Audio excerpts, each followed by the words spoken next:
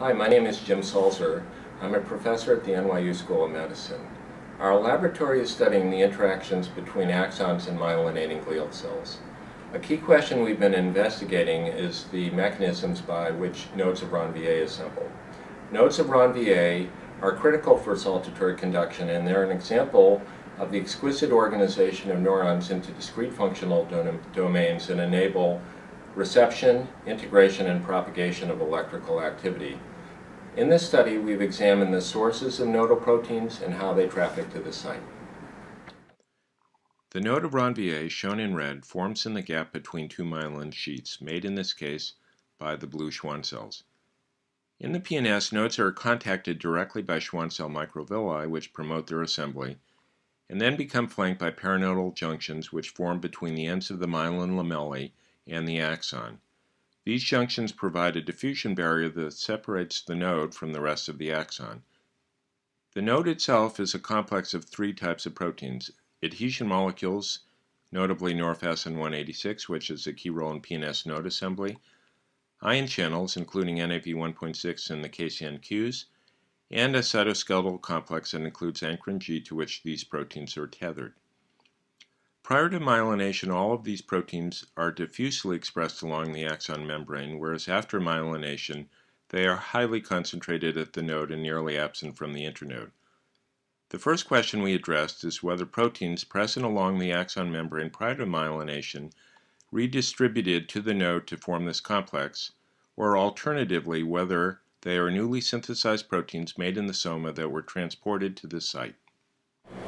Hi, I'm Zhang, the lead author of this study. To address the source of the protein, we first developed a method to study myelination in the absence of neuronal cell body. We express high level of MMAT1 in neurons, which protects axon from degenerating after transection. When we add Schwann cells to these axon-only cultures, they still form myelin sheaths. The nodes that form on the transected axon had cell adhesion molecules but did not have ion channel or cytoskeleton proteins. We also found that axon transport shut down within hours of transection. This result suggests that nodal accumulation of ion channels and cytoskeleton proteins require transport. To test this directly, we generated microfluidic chamber cultures in which the neuron cell body are grown in one compartment and their processes grow into another. We then add Schwann cell to the distal compartment, where they've myelinated axon appropriately. We then add buffoldin A to the soma compartment to block vesicular transport. The node that formed was similar to those on the transected axon, only adhesion molecules were present. This result suggests that adhesion molecules do not require transport, but ion channels and cytoskeleton proteins do. Hi, I'm Yoko Beku. The next question is why these proteins accumulate at the node so differently. To address this, we examined these proteins' lateral mobility by photobridging analysis. In this procedure, fluorescence recovery after photobridging was measured. If we photobridge GFP tag adhesion molecules that are expressed on the axons, the bleached spot recovered quickly, indicating this molecule rapidly diffused within the axon membrane. If we do the same with GFP tag channels or cytoskeletal proteins, the photobridged spot recovered poorly or not at all, indicating channels and cytoskeletal proteins are largely immobile.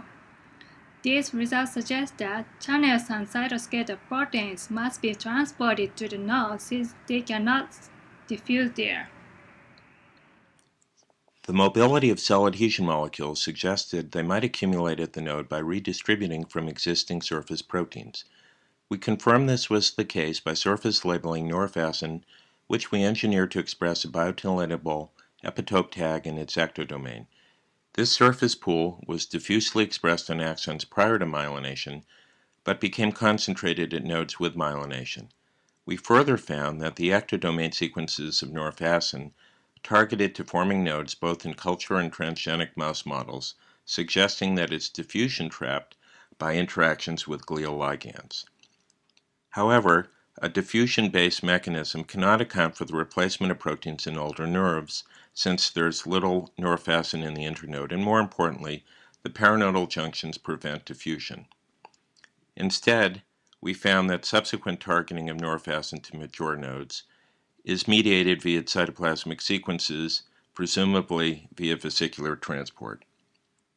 Our results also suggest that the paranodes regulate this switch from a diffusion-based to a transport-dependent trafficking mechanism. So in summary, our results support a sequential model of PNS node assembly, in which adhesion molecules on the axon surface accumulate via diffusion trapping by interactions with Schwann cell ligands. In contrast, ion channels and cytoskeletal proteins must be transported to the site. Once paranodal junctions have formed, all components are transported to the site. Key questions for the future include how vesicles traffic to and fuse at the node, and whether similar mechanisms apply in the CNS as well.